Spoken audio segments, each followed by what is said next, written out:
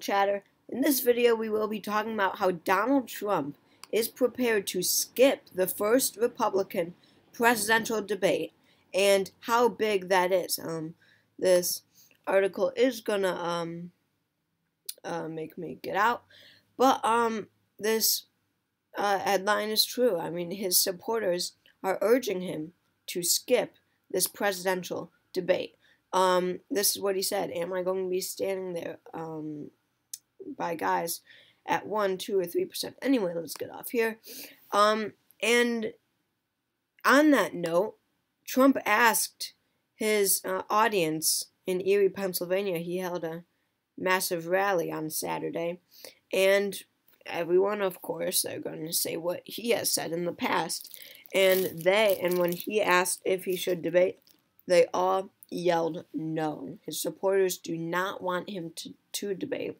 And this is very important for obvious reasons.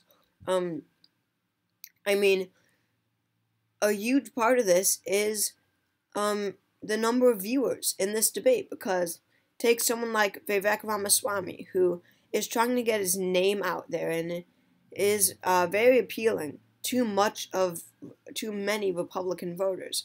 Well, you would want that debate to get your word out, to get what you want to say out, to get your name out. But with Trump not in the debate, I should not have started on this. To finish that, there will be less viewers because Trump isn't there. But I should start out with, it's not like Trump declined to debate, okay? But I'm making this video after, Trump just made a post on Truth Social. I don't have it up, but he did make a post on Truth Social. And, I mean, he has made many. One was, someone said, instead of debating, you should do a one-on-one interview with Tucker Carlson.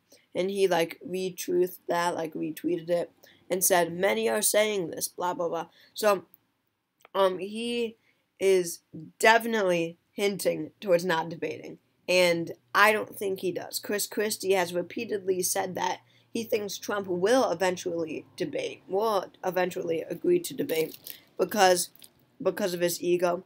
But I would not be so certain when he's making comments like that on Truth Social, when he's asking his audience in Erie, Pennsylvania, if he should debate, and then, yelling no, literally all of them. When he's doing stuff like that, I just don't see it happening. I don't think, and I mean, Trump is a smart guy. He knows that he doesn't have to. So, now getting into what I was talking about before, with viewership. I mean, as I was saying, Vivek Ramaswamy is someone who wants to get his name out, who would be very appealing to much of the Republican base. Whoa, they changed Trump's picture. That is not a flattering picture. Wow, I bet that gets changed real quick. Anyway, these people in the debate, it's looking like Perry Johnson will probably qualify, which would be insane. He's at 23,000 donors. People like, Perry Johnson, Doug Burgum has qualified. He's someone who needs to get his name out there. People like that, they need Trump in it. Yes, sure, Trump is a good debater, but it's not like he's going to take them down, number one, because they're such minor candidates. Number two, they need Trump in there because that adds so many more viewers to this debate. I mean, it will not be viewed as much or talked about as much if Trump is not in the debate. So many people will watch it for Trump. It's just going to be like a minor candidates type of thing if Trump isn't there. Secondly, what makes this so important is that Ron DeSantis said, I don't have anything up, but Ron DeSantis said a few weeks ago that he will not debate if Trump doesn't debate. So, let's say Trump doesn't debate. It's looking like Trump won't debate. Then, I don't know why. I mean, this I could see the candidate going against their word. I could see DeSantis, even without Trump, I could see DeSantis getting in there and debating. It makes sense to me. I don't know why he wouldn't debate, especially if Trump is there. He shouldn't not want Trump to be in. Because Trump is obviously going to destroy DeSantis in the debate. I mean, that would just be kind of funny to watch. I mean, he would just absolutely destroy DeSantis. Anyway, but let's just say DeSantis does keep his word. And then Trump and DeSantis aren't in. Who do we have? We have a debate between Doug Burgum, Chris Christie, Nikki Haley, probably Perry Johnson, probably Mike Pence, Vivek Scott, and that's it. Who would want to see a debate between those people? No one. It would be, remember in 2016, Republicans held a quote-unquote minor candidates debate between like 4 people. It was like George Pataki, Lindsey Graham, Bobby Jindal. No one viewed that debate. It was before the real one, and no one watched it. It was like, it got recognition because no one watched the minor candidates debate in 2016. So looking at 2024, if Trump isn't in it, and then DeSantis doesn't even decide to do it, the debate is pointless. Pointless, because no one is watching it. No one is watching Doug Burgum go after Chris Christie, and Chris Christie go after Nikki Haley, and Tim Scott just being there, and Vivek attacking Mike Pence for not being, for not defending Trump. I mean, it would just be such a waste of time to watch, because all these candidates are 1, 2, 3, 4, 5 percenters. So that could change up the whole thing for a lot of these candidates, because I mean, if Trump and DeSantis don't debate, then Vivek is, he is running on getting to the debates, which he has. He is running on getting to the debate to spread his message. Sure, he will be in a debate, but that debate will not be important if Trump keeps his word and DeSantis keeps his word, because no one will be watching the debate, and we could see a lot of candidates drop out after it.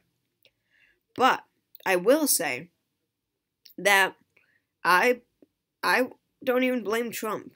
I mean, if you are Trump and you're looking at this field, if you're looking at this race, and you're saying to yourself, oh, I have 52% to DeSantis's 15%, that's a plus 37-point lead for Trump.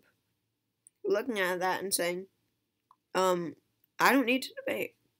I mean, yeah, sure, us politic enjoyers might hate it because we won't have a debate to watch on August. I mean, we will, but not an exciting debate to watch on August 23rd. But it completely makes sense for Trump. I mean, yes, he will be hated on for a week or two, but it would make sure that there aren't any excitements. I mean, realistically, of course, DeSantis won't prove anything in the debate, but I keep bringing up Vivek, and I do think that Vivek, who's now in 3rd place overall ahead of Pence, I think that Vivek could have a moment, and maybe Vivek could put up some type of real challenge against Trump in the debate. But Trump, sure, being hated on for a week or two. But after that, throughout it, it makes sure that there isn't anything crazy. That, that nothing crazy or exciting happens. So, that's, what Trump is thinking. And it makes really total sense. I hope that's not the case, obviously, because debates are good. Voters should have a chance to hear from all the candidates. But, yeah, it would be really sad if Trump doesn't do this. And yeah, I mean, I don't know what else to say. That is just for the first debate. No, though, who knows, maybe later on, if it's just Trump and DeSantis left, maybe after the first one, maybe a 2nd or 3rd or 4th debate will be held just between Trump and DeSantis, and that Trump would absolutely do because he knows he would destroy DeSantis. Or maybe it's like Trump DeSantis and Tim Scott left, or maybe Trump, DeSantis, and Nikki Haley left, or Chris Christie probably. But who knows? Only time will tell. I will give you all updates, but I really don't think that Trump will be in this debate, which is definitely sad. So thank you all for watching this video. Make sure to subscribe to my channel if you haven't already. That'd be great. I hope you all enjoyed, and I will see you all next time.